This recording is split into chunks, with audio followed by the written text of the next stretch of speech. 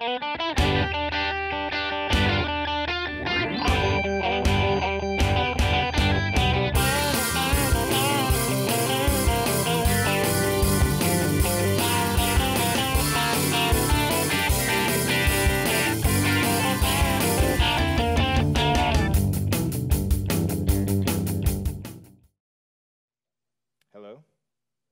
All right, great.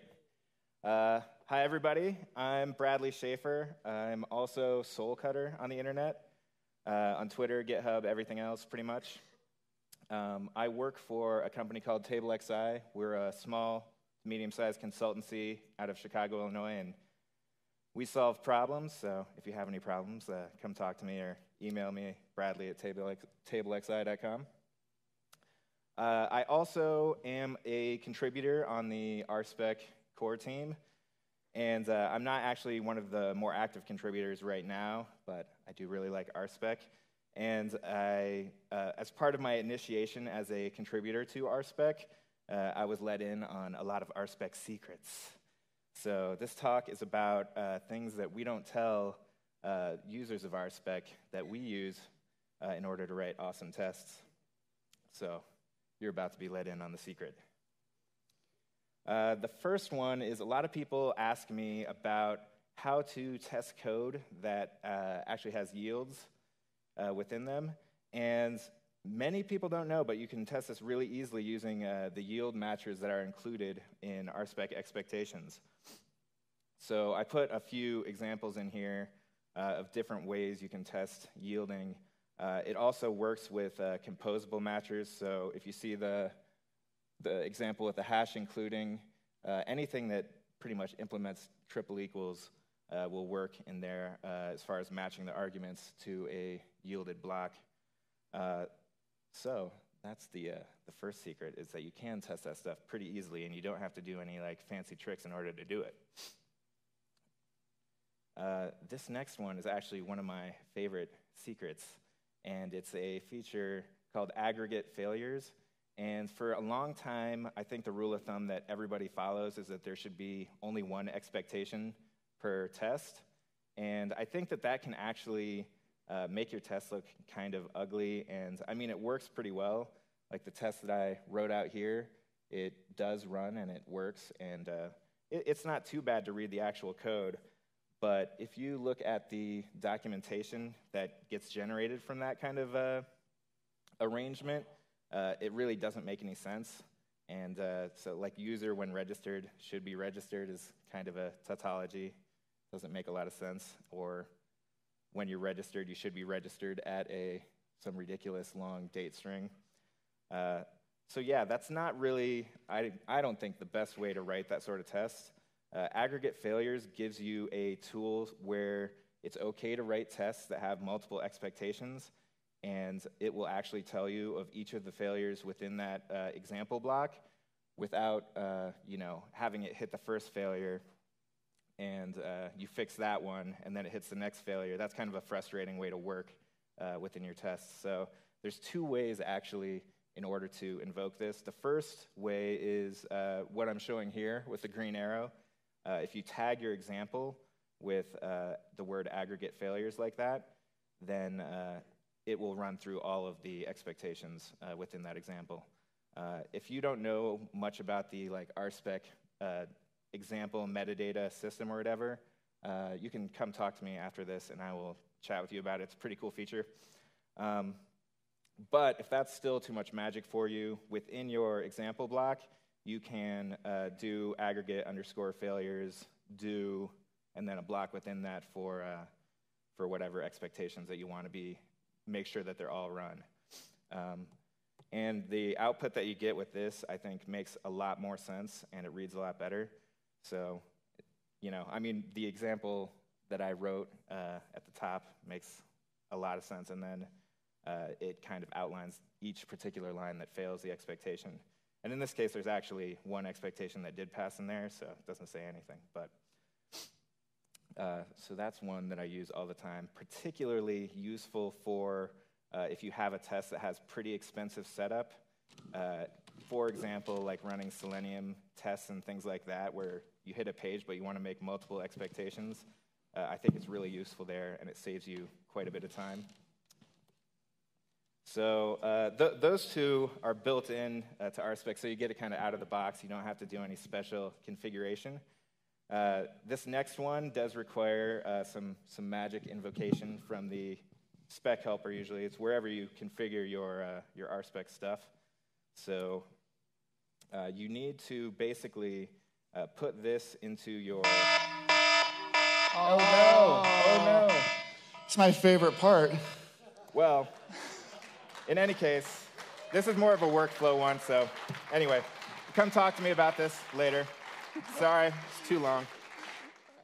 I hope this talk doesn't turn out to be too random, because this is me running on about 4 hours of sleep and thinking about all the things that I've learned and experienced in Mountain West Ruby conferences, a little bit of economics, a little bit of technology and things like that. And so that kind of gelled in my mind this morning, and I thought, I'll do a lightning talk. This is the last Mountain West Ruby conference. I've never spoken at it. This is my last chance. So when I entitled this talk, I called it Reevaluating Value. And the reason why I called it that is because I think our understanding of value is really skewed towards like the classical economics. You have supply and demand, you have scarcity, you have abundance, and things that are scarce are really valuable. You think about gold, it's really hard to find, and it has some value, people want it, and because it's so scarce, people say, oh wow, gold's really valuable. And the same thing happens with diamonds, and De Beers says, hey, we're going to make these diamonds really scarce, and that's going to make them really valuable. But there's really a different way that you can think about value that I think is kind of unique, and I wanted to give an example of that. So pretend that it's back in the 1970s, and I have the only fax machine in the world. All right? And I'm proud, I'm excited, I've got the only fax machine in the world. What is the value of that fax machine? Goose egg, right? Nothing. So I'm like, oh, I'm friends with Mike. Here, Mike, I'm going to give you a fax machine. Thank you. And I'm going to make myself another fax machine. So what's the value of Mike's fax machine? Still, but it's worth more than nothing, right? And the crazy thing is that my fax machine suddenly has value.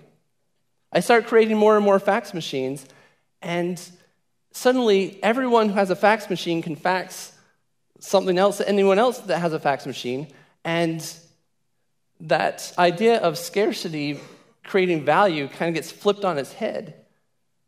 And instead of scarcity creating value, you have abundance creates value. In fact, you can do the same thing with phones or computers.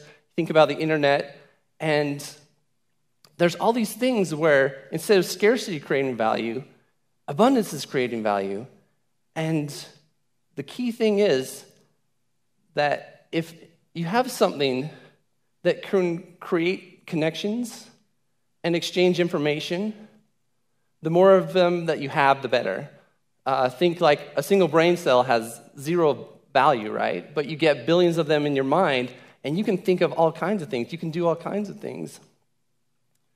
And so as I was thinking about this, I was thinking about what's the value that Mountain West Ruby Conference has given to me, because a lot of these videos you can get online, you can get on Confreaks and watch them and stuff, but to me, the interesting part is that I can come to a Ruby conference and I can connect with my fellow Rubyists, and we can have an exchange, and there's something valuable that's created from that. And, I came to a Mountain West Ruby conference, and Matt's was up on stage as we were cleaning up afterwards. He puts on a sombrero, and I'm like, hey, I should go talk to Matt, right? And I got a picture, and I was able to talk to him, talk to with him about his family in Japan and being a developer there and things like that. And I was able to make a connection with him and get some value out of that. I remember the first time I used XML, the XML Builder gem, and I had a bunch of ideas, and I emailed Jim Wyrick, like, hey, you need to fix a bunch of stuff about your gem, right? I had no idea who he was. I just got an email address, and he emailed me back, and he kind of set me straight and said, actually, my gem does all those things, and here's how you're using it wrong. And I was simultaneously humbled and encouraged by the fact that he would take some time to kind of help me out, and that there was like a connection there, and that that created something valuable for me. So anyway, I just wanted to get up and say thanks to Mike for this, for creating value and creating a conference for me. So let me make sure my notes show up right. There they are. Okay, so I'm giving this talk because I attribute my professional success to my affinity for tabletop role-playing games. This is because RPGs I got 5 minutes, have taught me to reason through seemingly impossible situations, work with a team in like bizarre and artificially constrained scenarios, articulate my reasoning and decisions carefully, and most importantly, appreciate the unique contributions that each person brings to a team. Does that sound familiar to you? It should. So here's how it works. I'm going to teach you how to play. The Dungeon Master runs the game. Everybody else is a player. The Dungeon Master is the arbiter of the rules, the settler of disagreements, and the teller of the story. The players are the actors in the story, but they're actors with self-determination and motivations that extend beyond the setting described by the DM. The DM starts the story and describes how the players' decisions and interactions affect the world around them.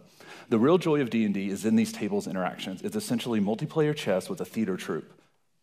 So, there are many RPGs where it's talking explicitly about Dungeons & Dragons. The rules center on funneling broad concepts into narrow definitions until they can be classified and measured by rolling some dice and comparing the sum of that dice to a difficulty number. That number is decided by the DM, and every DM runs their own ship. All the books are polite suggestions at best. The best DMs live in the moment, fueled and inspired by the power of the story. So here's the details. You have 6 attributes: strength, dexterity, endurance, intelligence, charisma, wisdom, and wisdom. That serve as a foundation for a larger number of skills. Everything you want to do in the game, should it require a measurement to determine success, can be classified into a combination of skill and relevant attribute. Want to kick down a door? That's a strength check. Roll a d20, that's the dice with 20 sides, and add your strength. It's a creaky old wooden door, half-rolled and moldy. Get an 8 and it breaks. Solid steel, nothing but a 20, and then you're just going to rattle it in its frame. You can't kick in the door? Did you try the doorknob? Oh, it's locked? Cool, that's a sleight of hand check. Let's pick it. Sleight of hand's associated with dexterity, so roll a d20, add your sleight of hand score and your dexterity check. Strong door, weak lock, get an 11, it pops right open. Every other rule in the game is an extension of this premise. Decide on a course of action, describe it to the DM, negotiate the relevant attribute and skill combination, roll the die, compare the difficulty number, and see what happens. Whether you succeed or fail, the world has changed. The story has changed. Did your failed attempt at kicking open that door awaken your neighbors? Are they frantically calling 911 or cursing under their breath as they roll over? So the stories are what matters. If you want to be good at D&D, learn to tell stories. Know what details to include and which are best left to the imagination, and practice by doing. I do this by taking lots of pictures and then making up stories about them. This is a really good storytelling picture. If you can imagine that little dog on an enormous adventure, D&D might be the game for you. That's my dog. Here's another story. In our current campaign, I assumed the role of Swift the Falcon, a bright-for barbarian half-dragon who's more bohemian than Conan. His brother, Majida the Lion, always sends Swift with trading caravans because Swift can speak 3 languages, handy when you're trading hide for ale and silk. And as Swift is, he cannot read or write because barbarians don't keep tax records. Drusilla, played by my girlfriend Brenna, is a mute ex-monk turned wanderer. After an unknown arsonist left her lifetime monastery ruined, she took to the road, seeking not revenge but renewal. Bryn personifies this role well. She won't speak to players during the game, often going hours without a word. Instead, she writes notes to the other players or pantomimes her reactions. So what happens when the mute monk and the illiterate barbarian team up to solve a kidnapping? Wacky hijinks and adorable pictograph communications. So these are pictures that have all inspired stories for my tabletop games. In conclusion, I care more about storytelling and spending time with the people I like than I do about partial cover rules or the varying carry capacity of pack mules or the armor class of chainmail. D&D scratches the itch I have for problem solving, provides a social context to spend time with my friends, and helps me hone the skills that make me good on a team. It gives me a place to tell my stories and experience the stories of others. Thank you.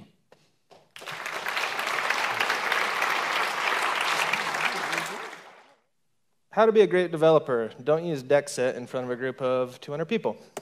So, I'm Ben Eggett. This is also not to talk about skyscrapers. Totally blew it, but Aja inspired me to stick that one in there. Thank you.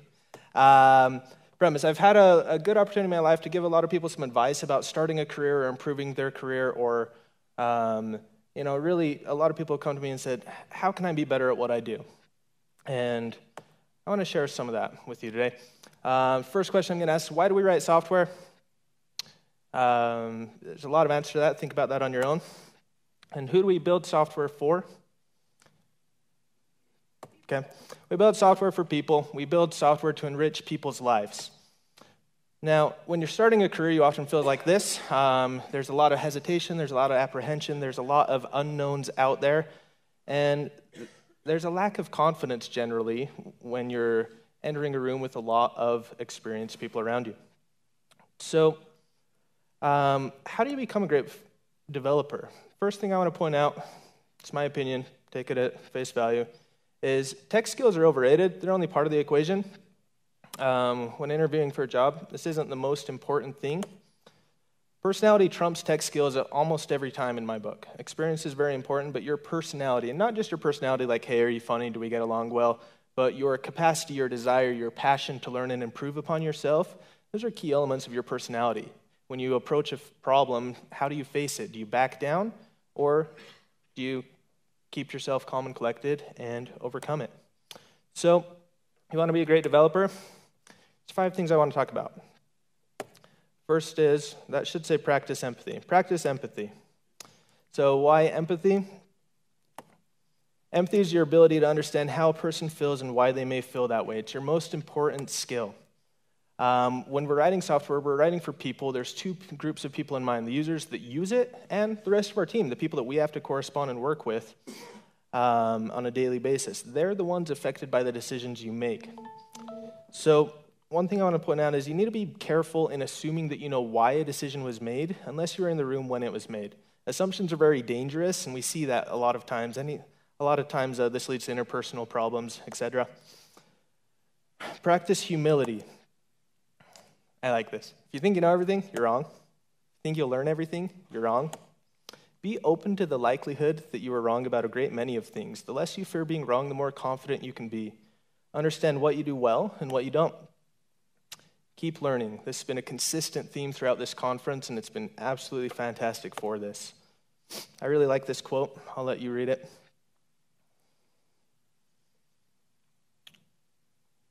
So it's up to us. If we want to learn, it's a choice that we need to engage ourselves. Be liberal in learning about new technologies and approaches. Be conservative in using them. Any technology can be the right choice depending on the needs of the project and strengths of the team. It's not Ruby only, it's not Rails only, it's not JavaScript only. It's what's the right tools for the job. Avoid tribalism in work and in community. There's no room for boys club. Enough said, I could expand on that in a lot of ways, but please be inclusive and better your community. How can you better your community? Be active. There's events all around you. Here in town, we have the Utah Ruby Users Group. I organize the Drug Weekly Hack Night, Drug Weekly monthly meetup. Tomorrow we're having a hack night at a coffee shop just down the street. And next month, Mike Reese is going to be talking to us more about robots. So come and learn and do that with us. They're on Wednesdays every week, and the monthly one's first Wednesday of the month. So come out to that. Make people's lives better with your skills. Make the community around you better. You don't need to go to some magic city of tech genius to do important work. Okay? Share what you learn with the people around you. Ask them to share what they have learned with you. So, you want to be a great developer? Practice these things. You'll notice that none of these things had any tech skills related to them. This is just how to be a good person, a good employee, a good coworker. And I encourage you to just kind of think about that as you evaluate your decisions. Thank you.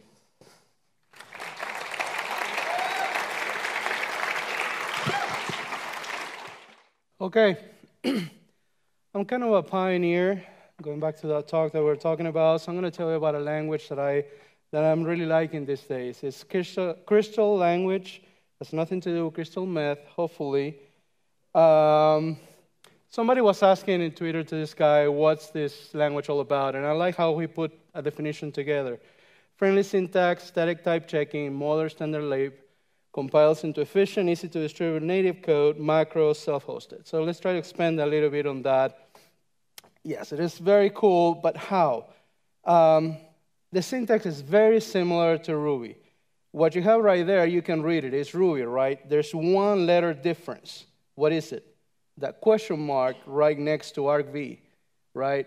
And we're going to talk more about type checking and why that's important.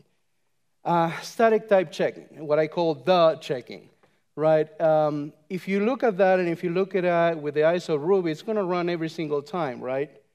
In Crystal, it's not going to run. It's not going to even compile. It's a compile language.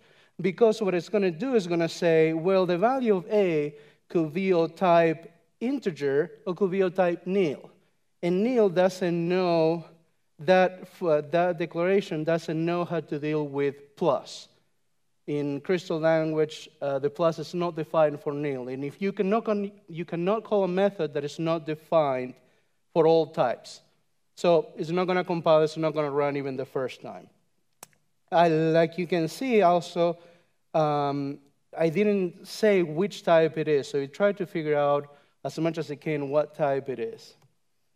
It has a modern standard library, has all the kind of cool and new stuff already baked into the language. Things like spec that is very similar to our spec, CSV, JSON, XML, YAML, Markdown, HTTP clients and servers, even including WebSockets built in, OAuth, Auth2, second round, 11SAM, HTML builders, all kinds of things already built into the language. Like I said, it compiles into fast native code as in microsecond fast. What the code that you see on top is a very basic HTTP server. And what you see below is a copy of how it will run. The first time you run it, it took 725 microseconds. So it did take some time on the first time to run. But every single time after that was 82, 57, well below 100 microseconds. It is kind of refreshing to see how fast programs boot and how fast program runs every single time. It doesn't do meta programming like we know in Ruby because that's just running at runtime. And like we said, it's a compile language, so everything that you need to do in kind of a fancy, smart way, you need to do it in advance. But there are things that you can do with macros to create your own method definitions, method builders. It all ends up being valid. It has to be valid Crystal code in the end at compile time and not at runtime, but this lets you do some nice things with your code. It is self-hosted, and what that means, it is written in Crystal, most of it. If you can look at that, it's 98.2 in Crystal, 0.7 in JavaScript, and 0.4 in HTML, and 0.3 in Shell. My guess is you can easily speak most of those languages, or you already speak those languages. It also can cross-compile in different platforms. So if you are an OS X, you can cross-compile it into Linux just in that same machine. I have some links for you here about the language. The API is very nice and clear with a nice documentation. I mean, the documentation can go a very long way still, more examples and more things, but there are a lot of cool things you can do there. There are a lot of libraries coming in. There are still a lot that need to be written, and again, it's an opportunity for you to be the one to write the first library, for example, that does things like HAML, if you're into that kind of thing. In any case, my biggest objective is to pique your interest and have you go and try it out, check it out. I think you're going to love it. For me, it gives me a different set of challenges and a different set of constraints. And it gives me a thing that I always like, which is speed. But I need to think about the types that I'm using. I need to think more about in advance how this is going to be built. And just because I'm a little nostalgic, I had to bring it back. There were not enough sombreros in this talk. And it gives me a lot. Mike, thanks again. Great conference. I've had the opportunity to come to a number of these different conferences. I obviously don't have my laptop or any slides or anything. I'm very unprepared. Yesterday, or actually about a month or so ago, I had a number of tests that I was developing a project, and I do the best I can to try to practice good test coverage. And I had a sporadic test failure, and it really bothered me. I could run the model itself, it would test fine, but when I ran the whole suite of tests, I get this random failure, and I could not figure out how to do it. And I sent an email to URUG, didn't get a whole lot of feedback back about it. So yesterday I came here and I watched Ryan do his presentation on building a test suite, and I got to say something about the Ruby community. When I first, my first, I think it was Mountain West, was up at Snowbird. Ruby Web, okay. So that was the first event that I ever came to related to Ruby. I had never written Ruby, I'd never seen Ruby, I'd heard people talk about it. I went to this event and I remember seeing these people, everybody in the room was like way up here as far as, I was just blown away and humbled by, I'd been programming for 15 years plus at the time, and was just blown away by the community. And the welcoming, we talked about this already here a couple of times, the welcome, the way that this community responds to new people and mentoring. I've just got to acknowledge you guys for that. I wouldn't be here if that weren't the case. I've gotten to really enjoy Ruby. Anyways, I came in and I had this problem, and Ryan was sitting here. I sat down next to him, and he's like, "Oh, sure, yeah, I'll look at it." Took me out in the cafeteria, and we sat down, and he showed me this this gem that he had called Minitest Bisect. Has anyone used it? A couple of people? I had never heard of it before, but I had 500 tests and 1,300 assertions in my tests. I know it's not good. And he sat down. We had to hack through it a little bit because there was a problem with an exception that was being thrown.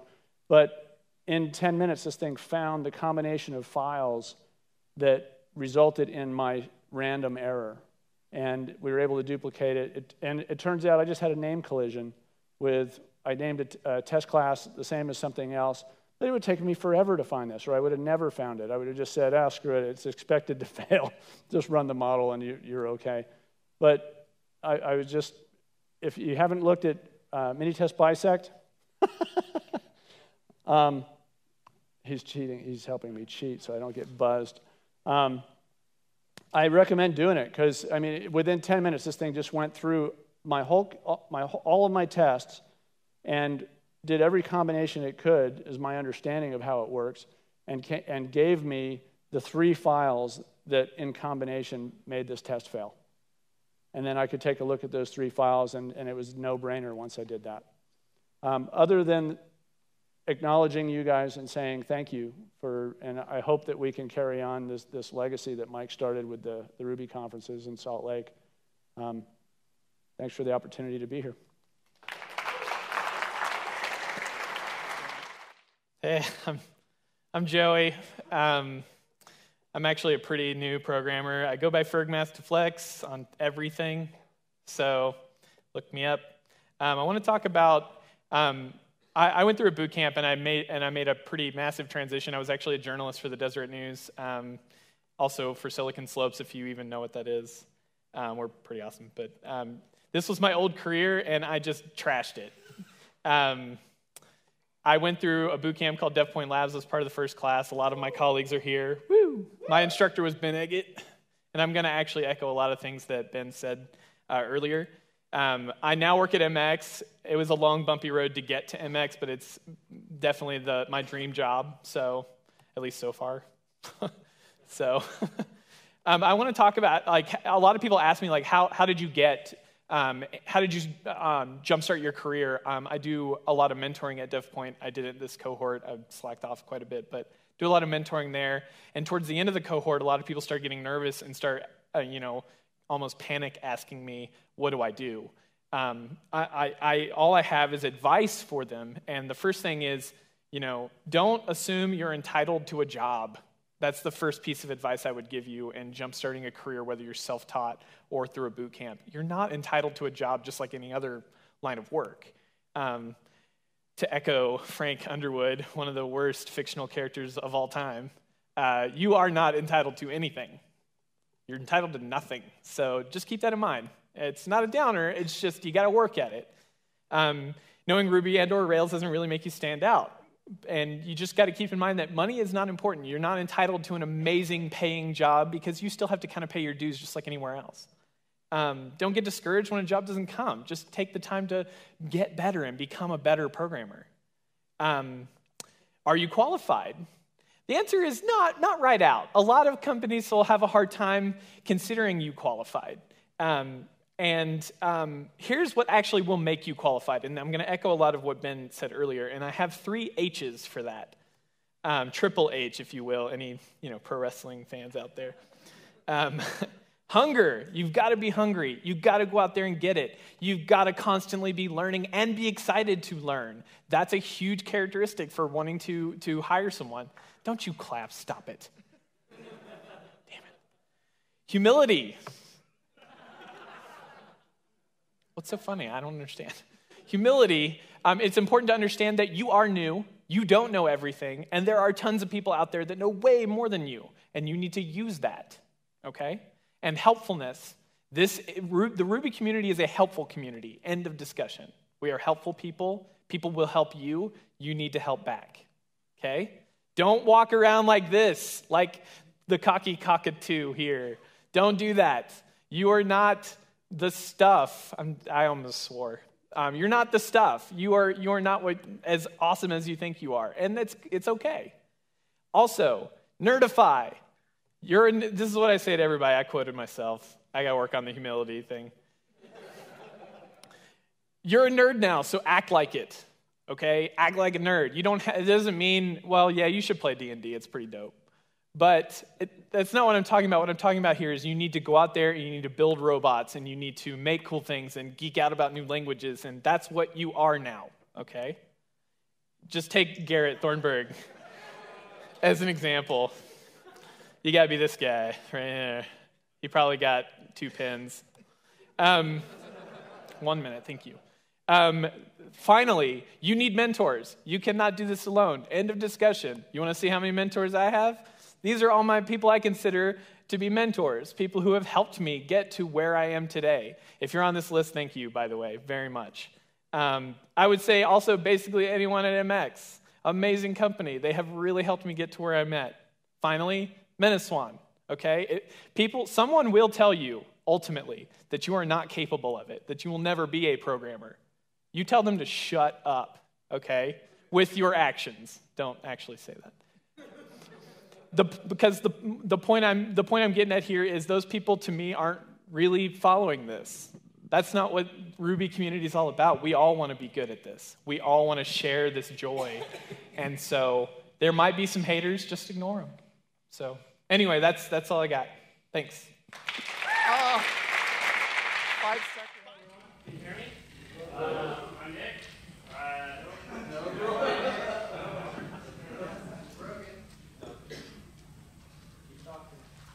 Okay, so I guess I'll just talk loudly. My lightning talk is IR everywhere. So when I was watching Tenderloaf's talk, and it reminded me, Ruby has bytecode, and that's pretty awesome. So what does IR mean? Is it infrared, like remotes? Well, no. Is it skyscrapers, like in the sky, really high? No. It's compilery lingo. That was much easier when I wrote it. Intermediate representation is what it means. And by that, it's you could talk about assembly, or Java bytecode, or Ruby's IR, which I want to show a little bit of, or JRuby's IR. And there are a number of different types of IR. So you can talk about the syntax tree itself. And that's a fairly common IR, but that's not the one that people who are working on compilers always find interesting, and usually they don't think of that as an IR. So there are different kinds of machines that IR can represent. Stack machines, which is a machine that has a list of instructions and a stack. So like you push stuff on the stack, and then you perform operations on the things on the stack. And then there are register machines, which is where you have a list of instructions and then a list of registers.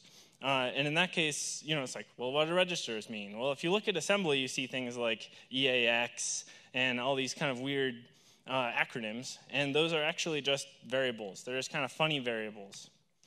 So I have some code that I want to show a little bit. So I wrote a Fibonacci algorithm because that's the common demo thing, because it's got calls, it's got recursion, everything. And this is Ruby. This is Java. And the reason why I have a Java example, I'll get to in a moment. But I don't particularly like Java. So I also wrote it in Mira, which is kind of like Crystal, but for the JVM. And if you notice, the main difference between this and the Ruby is that there's a type annotation, and for some reason the main part is kind of funky. So you can run this and compile it, or this, and you end up with this interesting class file that contains bytecode in it. And if you run a special tool called JavaP, then you can look at that bytecode, and it's pretty nifty.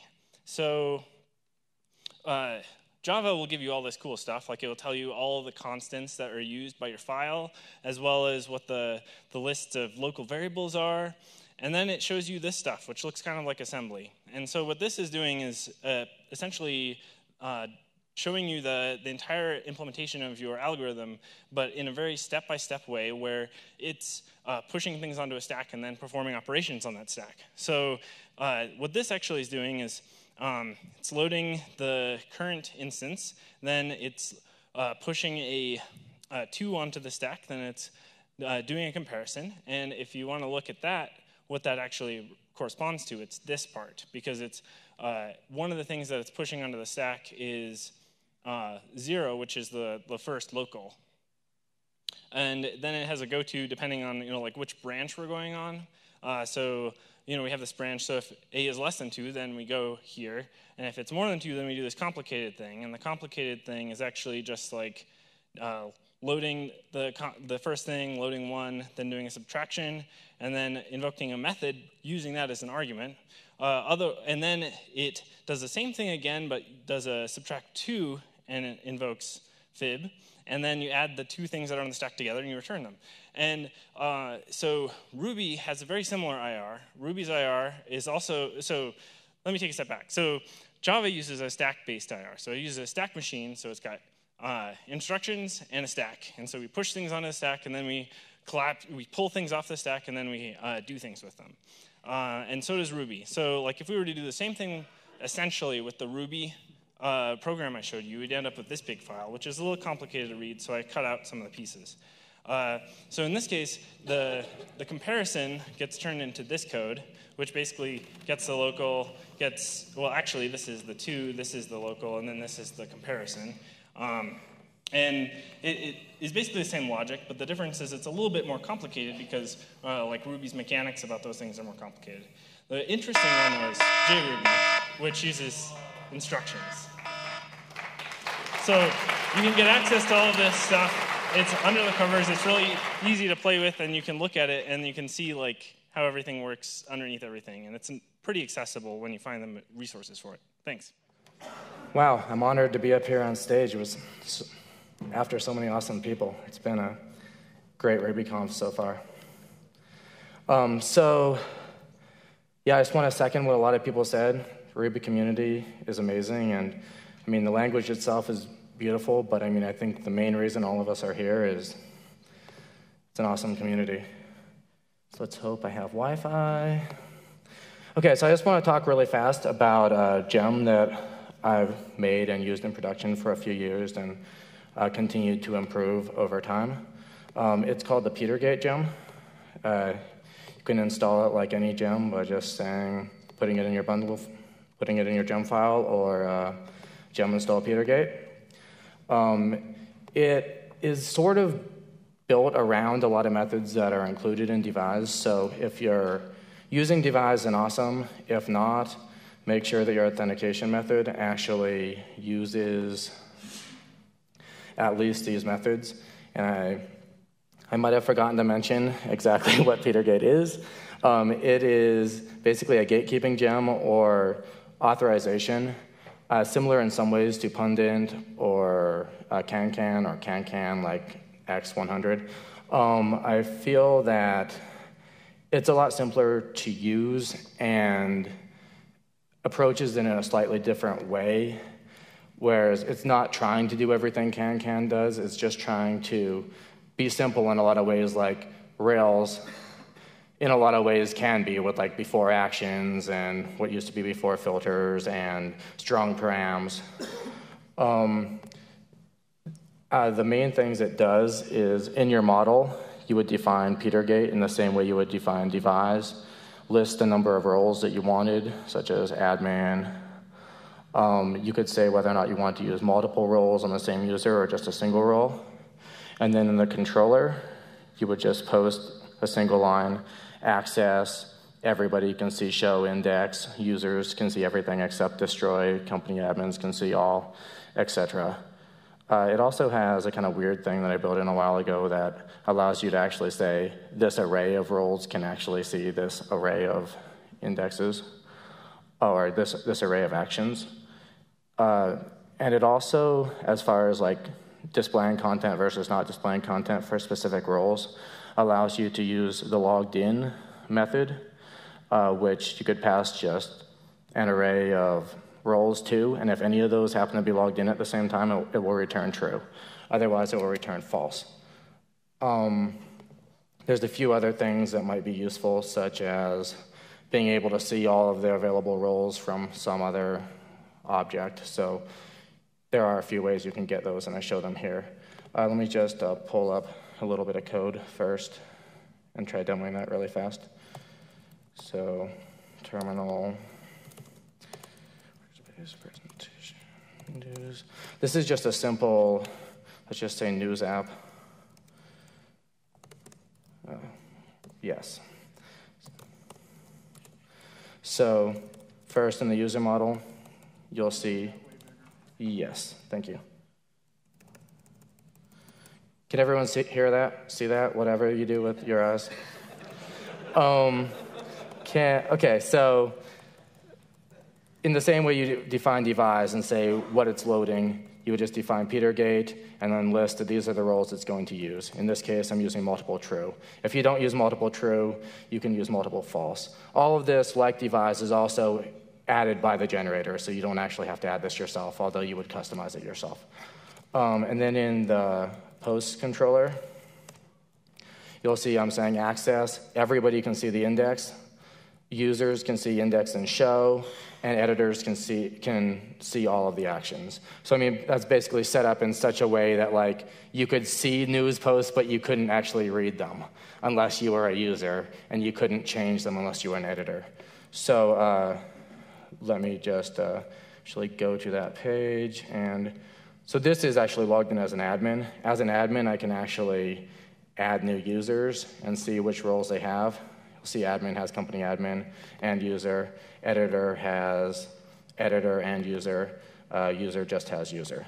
So let me just actually, let me log in as an editor. So logging out.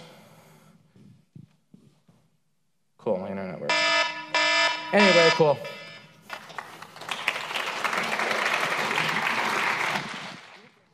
Howdy, everybody. My name's Andrew Butterfield, and this is my second Mountain West Ruby conference. I've really enjoyed it. Sad it's the last, and I'm super grateful to squeeze in at the end here. And today I want to talk about searching for the unattainable.